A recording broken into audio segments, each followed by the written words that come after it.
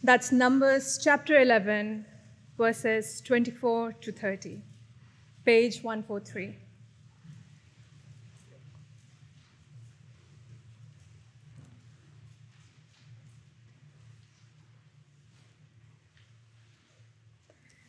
So Moses went out and told the people the words of the Lord. And he gathered 70 men of the elders of the people and placed them around the tent. Then the Lord came down in the cloud and spoke to him, and took some of the Spirit that was on him and put it on the 70 elders. And as soon as the Spirit rested on them, they prophesied. But they did not continue doing it. Now, 2 men remained in the camp, one named Eldad and the other named Medad, and the Spirit rested on them. They were among those registered, but they had not gone out to the tent, and so they prophesied in the camp. And a young man ran and told Moses, "Eldad and Medad are prophesying in the camp." And Joshua the son of Nun, the assistant of Moses from his youth, said, "My lord, Moses, stop them." But Moses said to him, "Are you jealous for my sake? Would that all the Lord's people were prophets, that the Lord would put his Spirit on them." And Moses and the elders of Israel returned to the camp. Acts chapter 2, 1 to 21. When the day of Pentecost arrived, they were all together in one place. And suddenly there came from heaven a sound like a mighty rushing wind, and it filled the entire house where they were sitting. And divided tongues as of fire appeared to them and rested on each one of them. And they were all filled with the Holy Spirit and began to speak in other tongues as the Spirit gave them utterance. Now there were dwelling in Jerusalem Jews, devout men from every nation under heaven. And at this sound the multitude came together, and they were bewildered, because each one was hearing them speak in his own language. And they were amazed and astonished, saying, "Are not all these who are speaking Galileans? And how is it that we hear, each of us in his own native language? Parthians and Medes and Elamites, and residents of Mesopotamia, Judea and Cappadocia, Pontus and Asia, Phrygia and Pamphylia, Egypt and the parts of Libya belonging to Cyrene, and visitors from Rome, both Jews and proselytes, Cretans and Arabians. We hear them telling in our own tongues the mighty works of God." And all were amazed and perplexed, saying to one another, "What does this mean?" But others were mocking, said, "They are filled with new wine." But Peter, standing with the 11, lifted up his voice and addressed them. "Men of Judea, and all who dwell in Jerusalem, let this be known to you, and give ear to my words. For these men are not drunk, as you suppose, since it is only the 3rd hour of the day. But this is what was uttered through the prophet Joel. And in the last days it shall be, God declares, that I will pour out my Spirit on all flesh, and your sons and your daughters shall prophesy, and your young men shall see visions, and your old men shall dream dreams. Even on my male servants and female servants, in those days I will pour out my Spirit, and they shall prophesy. And I will show wonders in the heavens above, and signs on the earth below, blood and fire and vapor of smoke. The sun shall be turned to darkness, and the moon to blood, before the day of the Lord comes, the great and magnificent day. And it shall come to pass that everyone who calls upon the name of the Lord shall be saved." Thanks, Jen, very much for reading. Please keep Acts 2 open, and you'll find on the inside of your sheet a handout which you might find useful for our time together. Let me introduce myself. My name is Tim, also on the staff team here, and I serve particularly with students. So let me say a strong welcome to you, but welcome to anyone, particularly those for whom this is one of your first times at St. Helens. I wonder if you've been imagining, like me, what life will be like in 20 years' time, looking back on these days that we're in. Will COVID have transformed society, or will we basically have forgotten all about it? One thing that has definitely had a lasting global impact is the invention of the internet. Back in 1989, Tim Berners-Lee was a software engineer working for CERN, the particle physics laboratory in Switzerland, and he realized that the whole team was having difficulty sharing information. Turns out Tim Berners-Lee was the kind of guy who, within 2 years, had invented the internet. It's quite impressive, isn't it? Can you imagine being there at the heart of something so globally significant as the invention of the internet? Our passage tonight tells us that if we're Christians, we don't need to imagine being at the heart of something so globally significant. Something huge has happened, and far more significant than the internet. And we are there at the center of it. Maybe you felt a bit of a significance in this passage already. If you were here last week, you'd have heard me call it one of the most important passages in the New Testament. And it certainly had a big build-up in the book of Acts. From the very beginning of Acts, Jesus has been trailering this moment that we've just read about. He said in chapter 1, John baptized with water, but you will be baptized with the Holy Spirit not many days from now. And that excitement builds then into chapter 2 as Luke starts to set the scene. Verse 1, it's Pentecost, also known as the Feast of Weeks. We're 7 weeks after Passover, 7 weeks after Jesus died and rose again. It's something like the 23rd of May, 33 AD. And as Jesus' followers are all gathered, something remarkable happens. There is a massive noise. You know that sort of noise? A huge bang that makes everybody turn. Except this time it's not a bang, but verse 2, there came from heaven a sound like a mighty rushing wind, and it filled the entire house where they were sitting. And divided tongues as of fire appeared to them and rested on each one of them. And in case any of us are still wondering what's causing it, verse 4, and they were filled with the Holy Spirit and began to speak in other tongues as the Spirit gave them utterance.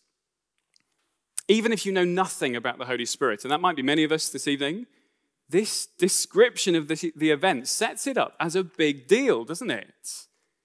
The large crowds that were gathered in Jerusalem back then seem to pick up on it. Verse 6, at this sound, the multitude came together and they were bewildered because each one of them was hearing them speak in his own language, and they were amazed and astonished. Or as verse 12 puts it, all were amazed and perplexed, saying to one another, what does this mean? And that is the key question for us this evening. What does this mean? It's a question I guess lots of us have. Maybe because you've heard lots of teaching on this chapter, or teaching about the Holy Spirit, and you've already got loads of ideas of what this means. Or maybe because you're very confused about the Spirit, and you've got no idea what to expect as we come to Acts 2. Either way, what does it mean? A great question for us to answer. And we want God's answer to that question, don't we? You don't want mine or anyone else's. We want what God says in the Bible to answer that question, which is why it's great that Peter gives us that answer. The Apostle Peter, God's hand-picked witness, an answer that stretches over 2 weeks, so please come back next week as well. We've only got time for the first half this evening, but even the first half of his answer tells us that we are looking at an event of earth-shattering significance. What does it mean? Well, firstly, the Spirit has come on every Christian. The Spirit has come on every Christian. Look at verse 14 with me. Peter, standing with the 11, lifted up his voice and addressed them, men of Judea, and all who dwell in Jerusalem, let this be known to you, and give ear to my words. For these men are not drunk, as you suppose, since it's only the 3rd hour of the day, about 9 o'clock in the morning. But this is what was uttered through the prophet Joel. And in the last days it shall be, God declares, that I will pour out my Spirit on all flesh. And on he goes.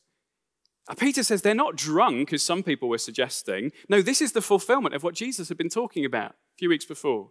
This, in fact, is the fulfillment of something more than that. Joel's great Old Testament prophecy. This is the fulfillment of the promise of the Holy Spirit. The Holy Spirit, God, the Holy Spirit, is the third person of the Trinity. The Bible teaches we have one God who has eternally existed in three persons, the Father, the Son, and the Holy Spirit. And we give lots of attention to the first two, but then some people think the third is just a force or a power. No, he is also a person who's fully God's, as much as the Father and the Son, and has existed in perfect unity with them for eternity past. He's mentioned throughout the Bible, even from the very first chapter. And I guess some of us might take news of the Holy Spirit here for granted. But one of the key things you would know about the Holy Spirit, if you knew your Old Testament really well, is that he was only given to a few people before the time of Jesus. You may have picked up on that from our reading in Numbers 11. The Spirit was often at work, he was often amongst the people, but he only chose to live in or rest upon a few. Generally, people who did special tasks for God. For example, those who led God's people or who were prophets, or in the case of Moses, both. Having God live in you by his Spirit is a privilege that just a few people had before Jesus. And yet, as we saw in that reading from Numbers 11, Moses wanted everyone to enjoy that privilege. When Joshua was complaining about the fact the Spirit seemed to be on too many people, Moses said, "Would that all the Lord's people were prophets, that the Lord would put his Spirit on them." Of course he did. Moses saw what an amazing thing it would be for everyone to get God living in them. And then, about 1,000 years later, the prophet Joel said exactly that was going to happen. Peter quotes it in verse 17. "And in the last days it shall be, God declares, that I will pour out my Spirit on all flesh, and your sons and your daughters shall prophesy, and your young men shall see visions, and your old men shall dream dreams. Even on my male servants and female servants in those days, I will pour out my Spirit, and they shall prophesy." Do you see the idea that the day would come when the Spirit would be poured out on all of God's people, regardless of who they were, male or female, young or old, whatever their status, wherever they're coming from, they would get the Spirit. It was a huge promise. And at 9 a.m. that Pentecost, something like 23rd of May, 33 AD, you could find it on your calendar app if you scrolled back for long enough. At 9 a.m. on that day, that promise got fulfilled. The Spirit was poured out on every Christian. For the first time in history, God the Holy Spirit came to dwell in every one of his people. Now, we need to be careful in the book of Acts because there's lots in Acts that is unique. As we were seeing last week, the apostles at the center of the action were a unique hand-picked group of people. This book describes events which kick-started the church, and so it's describing, not prescribing. Its events are unique, they're not always normal. Indeed, even the way that the Spirit came in this chapter is unique. Every other time that he is described as coming in Acts, it is never narrated like it is here in verses 1 to 3. But the Holy Spirit really is for every single Christian. I look at the end of Peter's sermon and our theme verse for this evening. Peter said to them, this is chapter 2, verse 38, Peter said to them, "Repent and be baptized, every one of you, in the name of Jesus Christ for the forgiveness of your sins, and you will receive the gift of the Holy Spirit. For the promise is for you and for your children and for all who are far off, everyone whom the Lord our God calls to himself." Yes, this is a unique moment in history, but it's produced a massive change. From now on, the moment anyone becomes a Christian, the Spirit always comes to live in them. And that means that if you're a Christian, you have God living in you. Now, some people doubt that they've got the Holy Spirit, and so go looking for some other proof to confirm whether they've got him, maybe looking for a warm feeling or a tingly sensation or something else. But the Spirit has come on every Christian. And that is what Joel and Peter, what the whole Bible teaches. So there's really a very simple test to see if you have the Holy Spirit. You ready for this? Ask yourself, am I a Christian? That's it. Do you trust Jesus? Have you repented and believed? Have you turned and trusted in Jesus as your King? If you haven't, and that will be some of us here today, let me encourage you to do so, or at least to find out why he's worth turning to. And maybe grab Charlie or Eilish or anyone else you know. Look at one of the biographies of Jesus as they did. Indeed, our small groups that we were talking about earlier give a great opportunity for that. If you haven't turned to trust in Jesus, well, check him out. It's the best decision you could make. But if you have done that, well, then you have the Holy Spirit. You are caught up into this momentous moment in history. You have God living in you. Over the past week, the news has been saturated with stories about Emma Raducanu, the 18-year-old tennis player who won the US Open. And while lots of the stories have focused on how young she is, one of the fascinating things is how she started the tournament. I guess many of us will have picked up on this. She started as a qualifier. It means she was so unrecognized that she had to qualify for a place in the US Open. She was the first qualifier to even reach a Grand Slam final, let alone win one. Up until that point, Grand Slam finals were just the private domain of those who had some standing in the tennis community, those whose ranking was high enough to earn them a place. Nobody's never made the cut. And in one tournament, she went from being effectively a nobody to being the winner of the US Open. Of course, actually, she was a very capable tennis player. We saw that at Wimbledon, those who've been following. She'd proven that. She just hadn't been recognized. But on this Pentecost morning, genuine nobodies, insignificant, run-of-the-mill Christians like you and me, were suddenly filled with the presence of God himself by his Holy Spirit. God came to live in all his people. But maybe you're asking why. Why has God the Holy Spirit been poured out on every believer? In the Old Testament, he was given for particular special tasks. For what purpose has the Spirit come now? Well, that's point 2 on the handout, if you're still following there. The Spirit has come on every believer to make us prophets. Of all the things the Bible has to say about the work of the Spirit, that one thing is clear in our passage, isn't it? Verse 17. And in the last days it shall be, God declares, that I will pour out my Spirit on all flesh, and your sons and your daughters shall prophesy. And your young men shall see visions, and your old men shall dream dreams. Even on my male servants and female servants in those days I'll pour out my Spirit, and they shall prophesy. You see prophecy there at the beginning, verse 17, the end of verse 18. The Spirit has come to make us prophets. But that doesn't really answer the question, does it? I guess some of us are going, well, thanks, Tim, that's not really cleared anything up. Because people have loads of different ideas of what being a prophet means. In fact, the Bible uses the language of prophets in a few different ways. But as we see exactly what Acts 2 is talking about, we'll see, well, even more a sense of how significant this moment really is. Firstly, being a prophet means speaking. Now, that's what they're doing, isn't it? Verse 4, they began to speak. Verse 7, they heard them speak. Verse 11, they were telling in our own tongues the mighty works of God. Being a prophet here is clearly about speaking. Indeed, that's what being filled with the Spirit is basically always about. You could check out later that list of all the times that Luke, in his writings, uses the language of being filled with the Spirit. And every single instance, I think, when I checked them all this week, is either about someone who immediately then speaks or about someone who goes on to speak. The Spirit has been given to us to make us prophets, that is, those who speak. And as with the Old Testament, God has given us something particular to speak. God's prophets speak his word. In the Old Testament, that came through dreams and visions. That's why Joel picked up on that language in his quotes. He's not saying some of us are young enough to see visions, and then when you reach a certain age, you can't stay awake, so you dream dreams instead. Naming no names this week. No, Numbers 12, printed on the handouts, helps us to understand what dreams and visions are really about.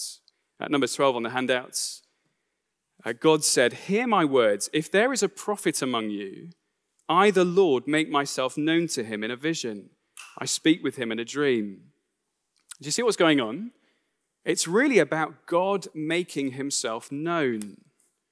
So in the Old Testament, that meant literally dreams and visions. But as Hebrews tells us, we don't need to go looking for other ways of God communicating anymore, because he's made himself known in an even greater way, in the person of Jesus. And that's why Peter doesn't spend the rest of his talk focusing on dreams or visions, but on Jesus. Either the things that God promised about Jesus in the Old Testament, or his own apostolic witness, what made up the New Testament. We don't need to go looking for dreams and visions because we have something far better here in God's word, the Bible, the full and final revelation of the Lord Jesus. As Eilish said earlier, everything we need to know from God is here.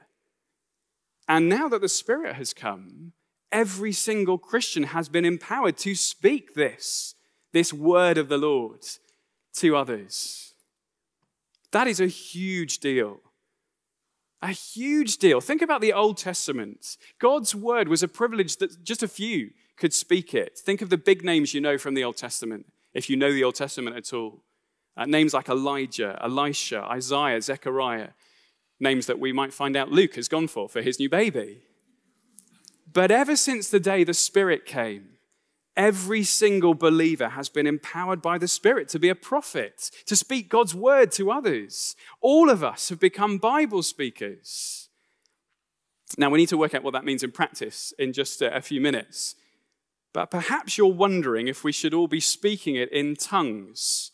After all, verse 4 says they were filled with the Holy Spirit and began to speak in other tongues as the Spirit gave them utterance. Now, some people suggest that having the Spirit is about speaking unrecognizable heavenly languages. But for a start, these tongues weren't heavenly languages, were they? They were human ones. Verse 6, at this sound, the multitude came together and they were bewildered because each one was hearing them speak in his own language. Again, in verse 11, halfway through the verse, we hear them telling in our own tongues the mighty works of God. They were human languages. But more than that, speaking in tongues isn't normal for every Christian. 1 Corinthians chapter 12 makes that plain, and you can check out those verses later. Not every Christian can speak in tongues. In fact, even in the book of Acts, it's incredibly rare.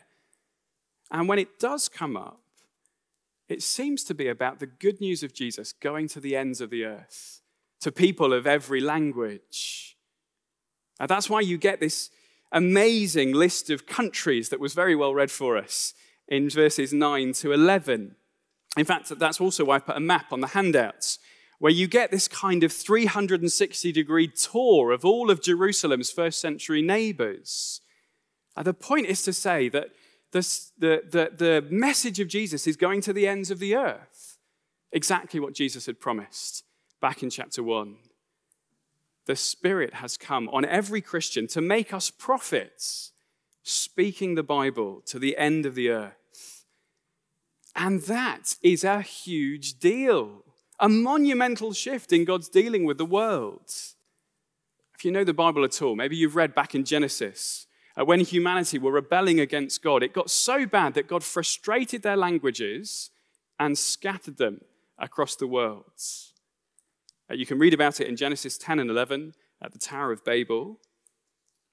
From then on, God focused his saving work in the nation of Israel. But these verses in Acts 2 tell us that that's been reversed. Instead of frustrating their languages so that they can't understand one another, they speak in tongues so that everyone can understand. Instead of scattering them around the world, they are gathered in Jerusalem from all around Jerusalem.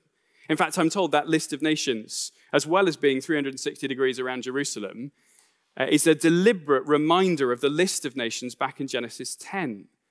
A hugely symbolic and visual demonstration of Babel being reversed. The Spirit has come on every single Christian to make us prophets, speaking the Bible to all the nations of the world. Babel is being reversed. This is a momentous moment, a huge deal. Suddenly, on that one morning, the great trajectory of history, the perspective of God's purposes have been transformed. And here's the extraordinary thing. if you are a Christian, then you're taken up into that project. You have the Spirit to be a global Bible speaker. And that's why we're so committed to every member ministry speaking the Bible at St. Helens. Every one of us speaking the Bible to each other. It's why after our talk this evening, there'll be time to chat here, and why we open St. Andrew's to have food so that we can chat to each other. You could have sermons all the way through the Old Testament. Indeed, you did. But since the Spirit has come, all of us are prophets. Every Christian is a Bible speaker. And not that all of us can preach. You might decide to tell me later that not all of us can preach, Tim. But since Pentecost, every one of us can have Spirit-empowered conversations about the Bible. We don't think there's something special about me. Indeed, my big hope for every sermon is not that you'll get excited about this moment, but that it will set up great conversations afterwards as we chat to one another and as we go across the roads to St. Andrew's and through the week. Indeed, that's why we run Bible studies the way that we do. We've just had a weekend away for our Bible study leaders, talking about what they're going to be doing in small groups this year. And one of the big things we often say to our Bible study leaders is that what we're aiming for is a discussion. Because every Christian has the Spirit. Every Christian is a prophet, a Bible speaker. And so we don't just want to hear from people like me or your Bible study leaders. Every Christian is a Bible speaker speaking these words to one another. You have something valuable to contribute, whether you realize it or not. And that is why we get together. Indeed, it's why we encourage every one of us to speak to friends and colleagues and coursemates about the Lord Jesus. Because God's global project has enlisted every believer to its cause. God has come to live in every Christian to enable us to speak for him in the world. Each one of us has been given the Spirit to empower us to speak his word to the end of the earth. It doesn't mean that all of us will be brilliant at it. It doesn't mean that everything we say will be right. I'm pretty sure there'll be some things that I've said in the last 20 minutes or so that weren't quite right. You, as a Spirit-empowered prophet, can go back to the Bible and see for yourself. But if any of us are waiting for permission, if I'm waiting to have the authority, if I'm waiting for a clear message from God to tell me whether I should be speaking about Jesus, well, God changed history. You can't get clearer than that. As the Holy Spirit came to live in every believer, God made every one of us prophets, speaking his word to the ends of the earth. History is filled with significant moments. Occasionally, a few of us get to be part of those moments. I don't know if anyone here was involved in finding a COVID vaccine. Tim Berners-Lee, the inventor of the internet. Here, we have a far more significant moment. The moment that the Spirit was poured out on every believer to make us prophets, those who speak the Bible to the ends of the earth. No longer was it limited just to a small patch of land, well, a sizable patch of land in the Middle East, but spreading across the globe. And no longer just the right of a few, but every one of his people. It's a huge deal. And if we're Christians, we have been caught up into the heart of it. And whether we feel like it or not, God has come to live in us. And he empowers us to speak his word here and across London and to the end of the earth. What a great thing. Let me lead us in prayer. Our Father, how we thank you that you are such a great and powerful God, that you have done such wonderful and mighty things in history. And thank you for telling us about this great moment when you poured out your Spirit on all your people. Please, we pray, would you grant us just a glimpse of the significance of that moment? And would it help us to understand both what you are doing and help us to take up our part within it? For we ask it in Jesus' name. Amen.